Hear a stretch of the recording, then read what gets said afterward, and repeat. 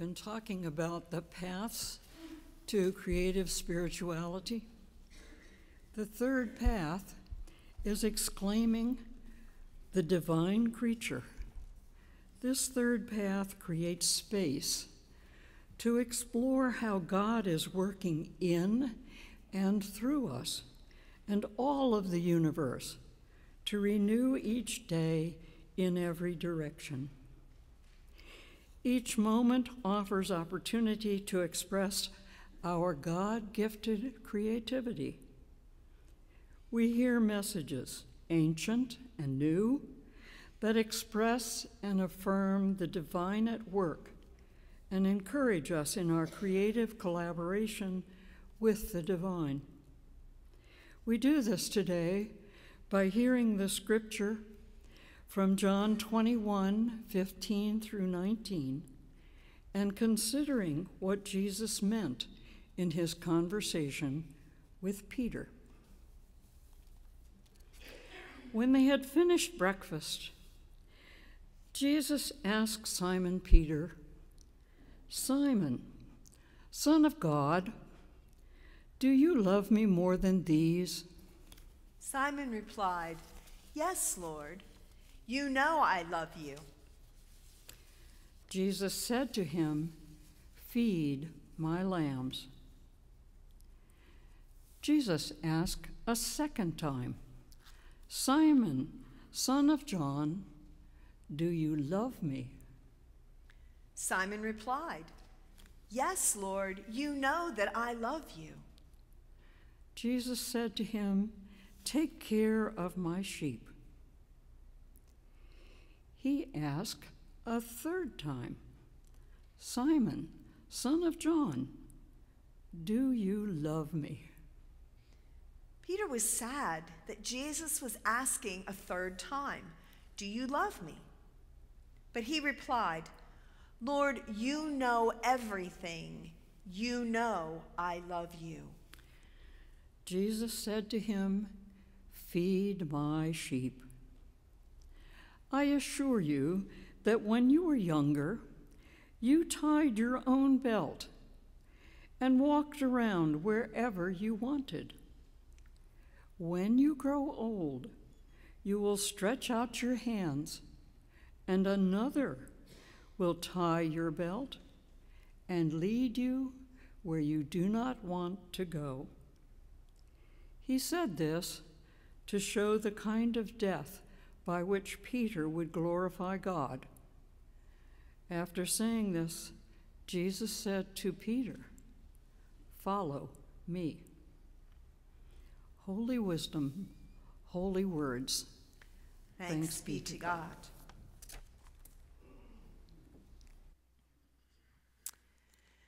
So, this season, we are looking at what creation spirituality is and what it might say to us.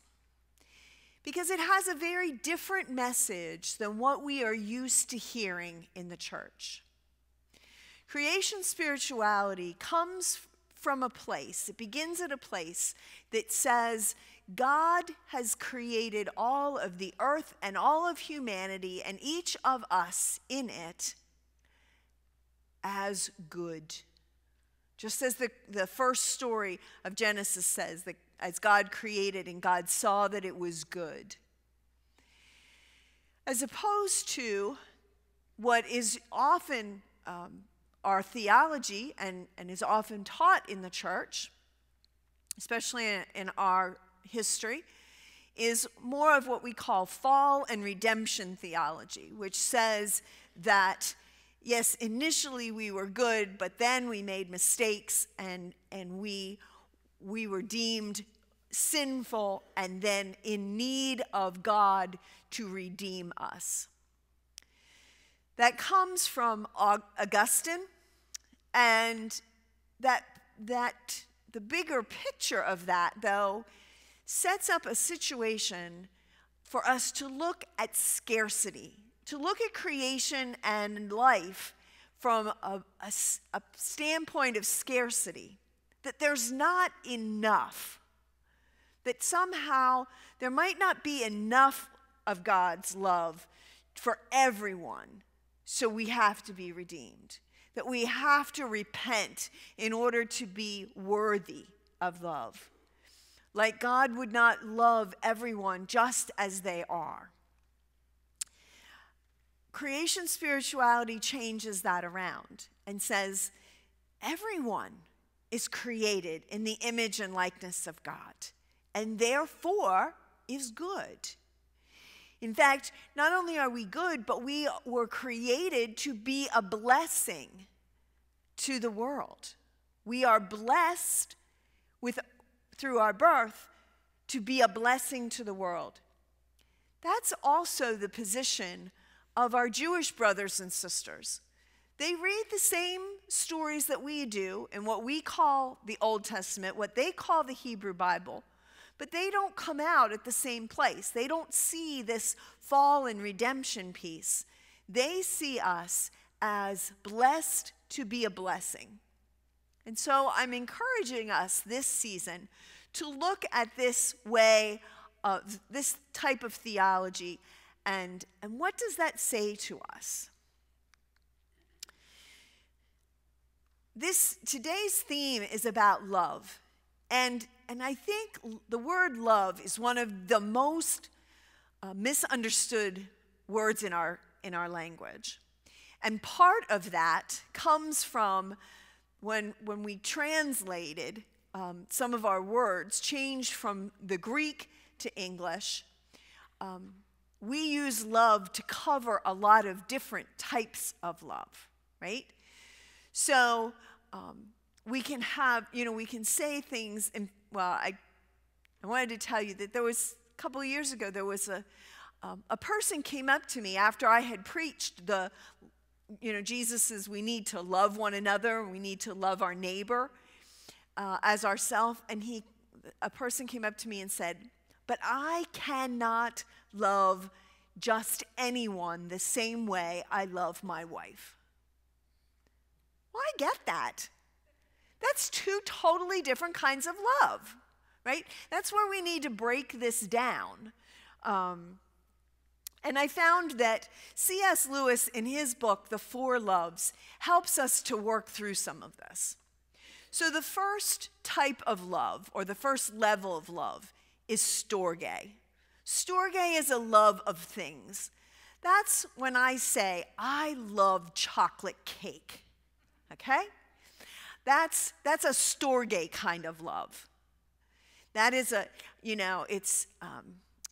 the kids often have this thing that if they hear somebody say, well, I love that, and they say, well, if you love it so much, why don't you marry it?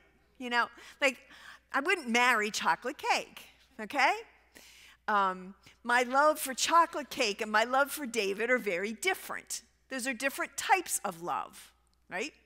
But storge is sort of this, I really appreciate that, or that's something I deeply like, okay? Then there's philia. Philia is more of an affinity towards something. It is like a deep friendship. You have a deep appreciation for another. That's philia, okay? And then there's eros. Eros is a romantic, a physical love, okay? The kind that stirs the sensations in our bodies, right? And then there is agape. And agape is a divine love. It's an unconditional love. It is a love that is unearned, unachievable. You cannot work hard enough to get agape love. Agape love is something that is just given. It is a gift, a grace, a mercy. Agape love is the kind of love that God gives to us. This might not be a good example, but it was the example that went in my mind, is that I would say that I have a philia type of love, or a storge type of love towards my dog, right? I like my dog a lot. She's important to me. She is part of my life. But my dog's love for me is a whole lot closer to agape than anything that I know. Because no matter what I do, that dog is thoroughly excited to see me every time I walk in the door. And no matter what I've done, it doesn't matter if I was gone 20 minutes or 8 hours, she has the same amount of excitement for me. Now, maybe that's not a good, I'm not trying to compare God and the dog. That's not my intent there. But it's that totally unconditional, unearned. It's not because of anything that I've done, but that I am just loved. That's the kind of love that God has for us. And I'm saying this because I want to go back to our scripture, because it's interesting to see what the words are in Greek. So when we have this exchange between Jesus and Peter, Jesus is saying, do you agape love me? The word that they use is agape. Do you agape love me? And Peter's response is, yes, Lord, you know that I philia love you. I hope because of that last slide, you hear a little bit of a difference. So Jesus is saying, do you love me with an unearned love, not because of who I am, not because of what I've done, but can you love me with a larger love, with a greater love that has nothing to do with who I am? And Peter's saying, oh, but I do love you because you deserve my love. You are such a good friend to me. You are the Christ. You were raised from the dead. You're God.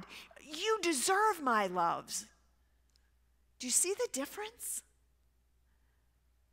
With Jesus trying to pull Peter to a greater level.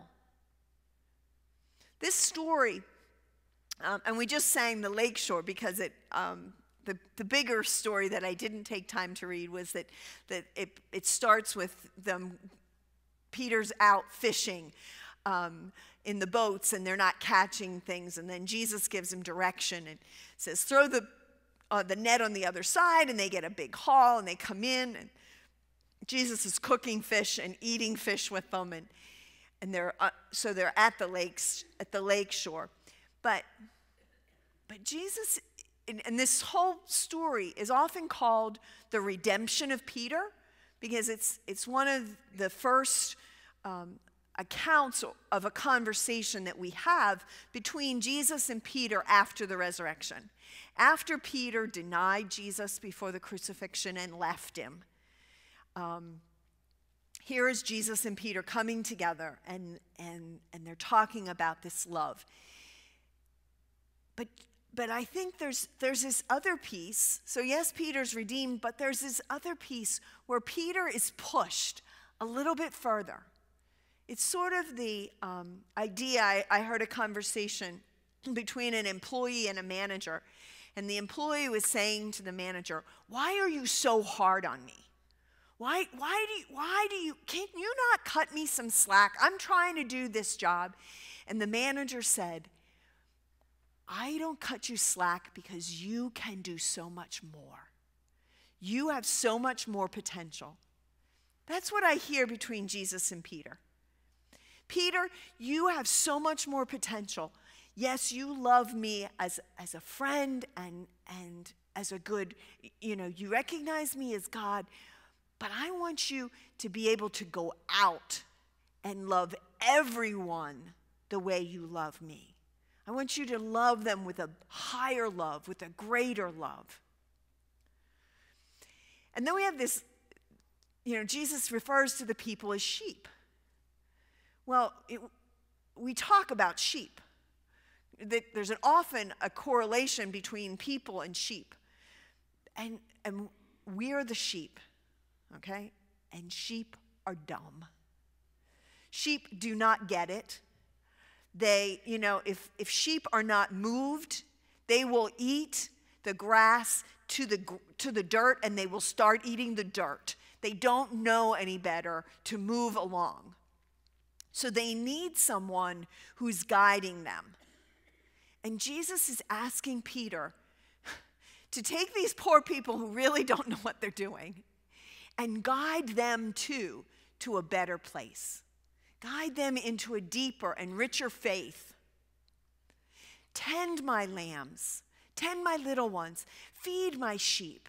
Tend my sheep. Give them more than the philia love. Give them agape love. Give them this unconditional love. So all that being said, last time I was at 9:15, I kept going back in slides, and that made my sermon too long. That's one of the things you don't ever go back. Don't ever go back. Always go forward. But I sat with that and said, what would it look like if we could love the world and everyone in it with agape love? Think about that. And then I tried to think about some of the things that are going on in our world. And yesterday at the seminary, the Dr. McNeary Nelson, she used to be the president at Millersville. She was the speaker, and she made the comment that right now, hatred and bigotry are mainstream. That's not agape love. That's not what God is about. That's not what God wants us to be about. I also thought of these two situations that are issues that are on my heart and in my head. On the left is actually a poster for a rally that will be in June about Pennsylvania's funding of public education. Right now, our funding of public education is very much tilted towards school districts that are white. I can give you the documentation. We have plenty of information on this subject. Holly Climo is going to do a workshop after each service on May 19th about this subject. That the whiter the district, the more money they get from the state.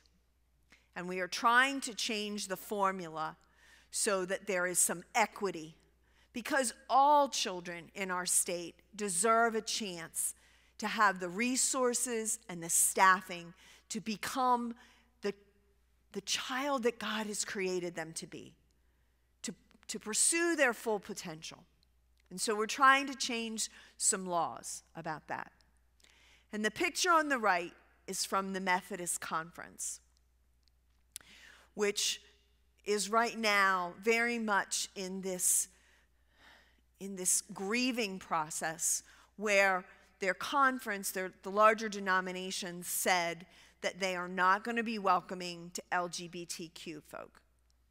And there's plenty of people within the denomination who want that to change, and who are LGBT or have family and friends that are that, and they want them to be fully accepted.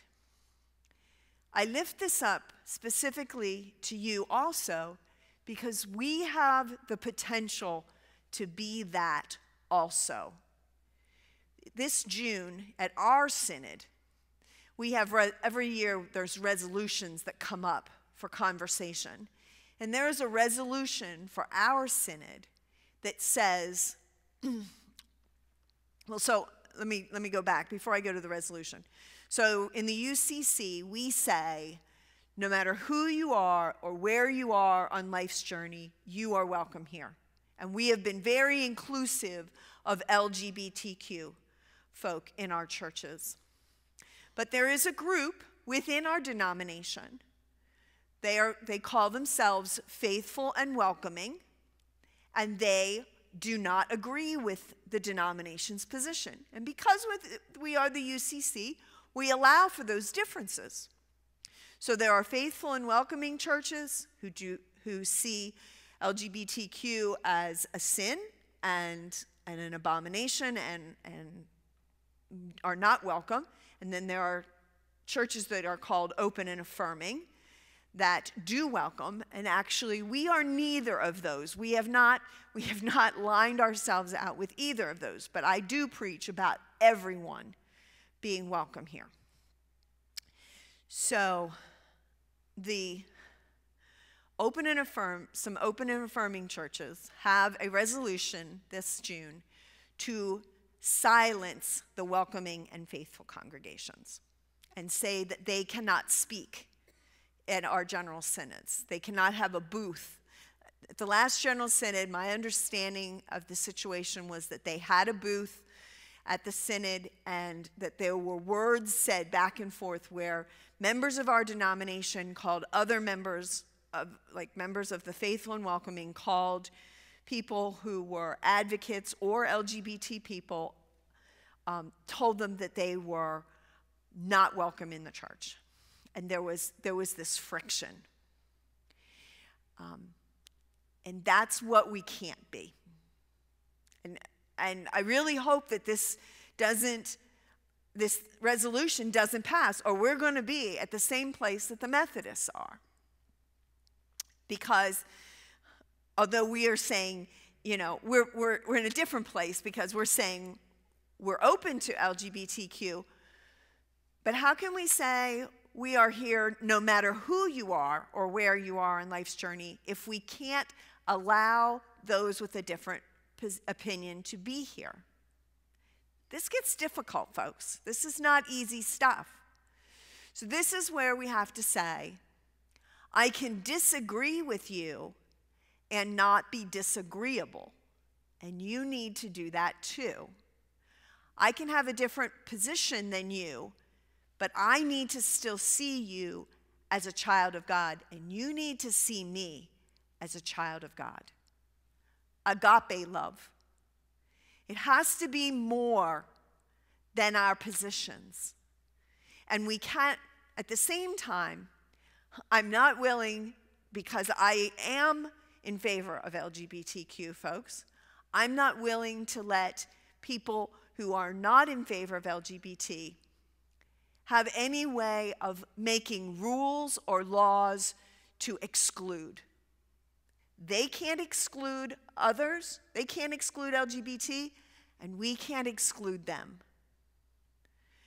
Folks, this is grown-up stuff.